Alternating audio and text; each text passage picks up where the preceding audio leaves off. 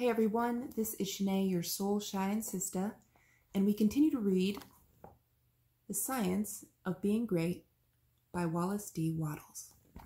Chapter 7.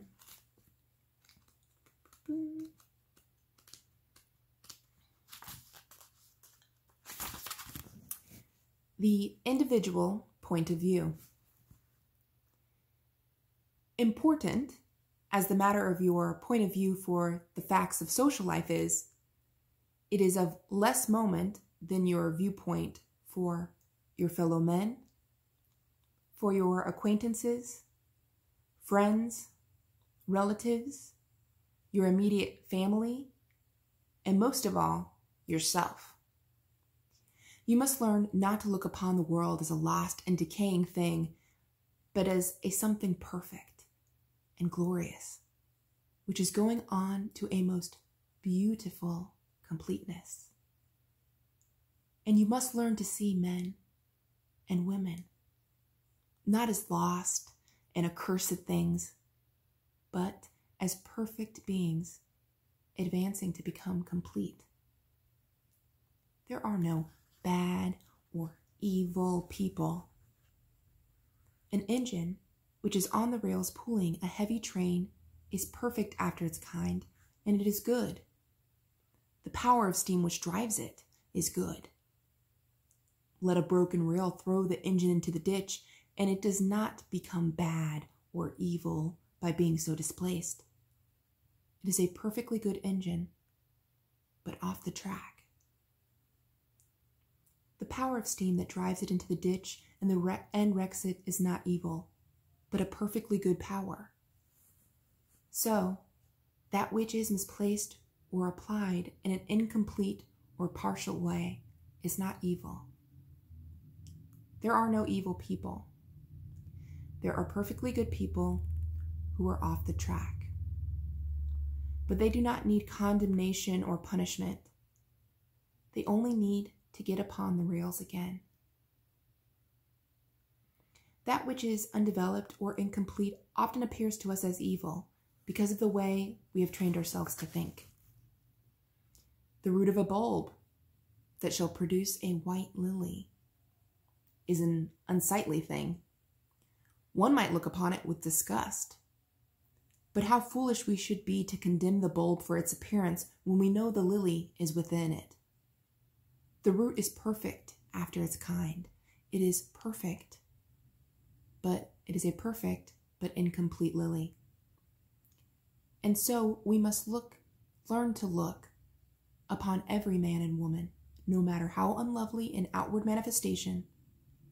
They are perfect in their stage of being, and they are becoming complete. Behold, it is all very good. Once we come into a comprehension of this fact, and arrive at this point of view, we lose all desire to find fault with people, to judge them, criticize them, or condemn them.